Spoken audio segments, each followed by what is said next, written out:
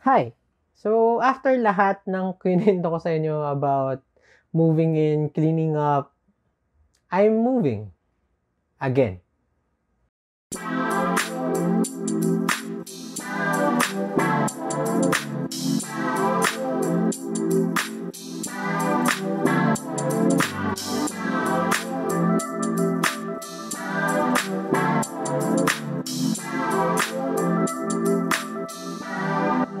To another floor. Ayan. So, I know nakakatawa, pero let me explain. Story time. So, I own this place. Weird flex, but yeah, okay. Pero pinaupahan ko to for additional income.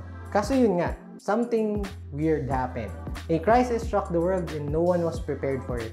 My renter also has a renting business, so it's just sa mga tao na pinaka naapektuhan talaga nitong pandemic. So, you get the gist.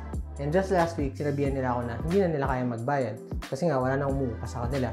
Ako syempre, gets ko naman, so I obliged. It is what it is. So, what does that entail?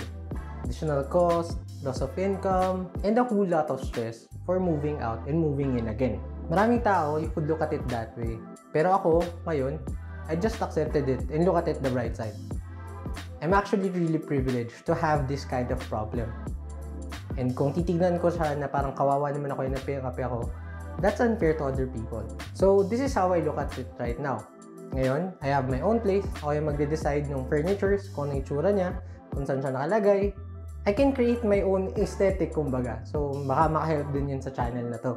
And at the end of the day, I'm still lucky na I'm able to afford this kind of place. A lot of us can't even have a place they can call home.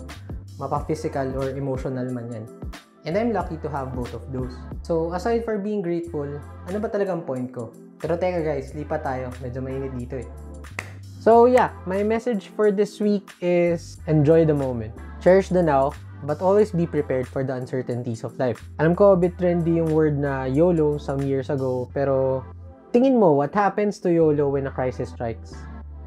Kung YOLO lang talaga yung iniisip mo. So, enjoy your life to the fullest. Be there for the moments. Pero sabi nga ni paring Max Lucado, whether storms come, we cannot choose. But where we stare during the storm, that we can. Ayan, that is all for this week. And as always, be the hero of your own movie. And samahan nyo ako for the last time. Say goodbye to this place. Bye!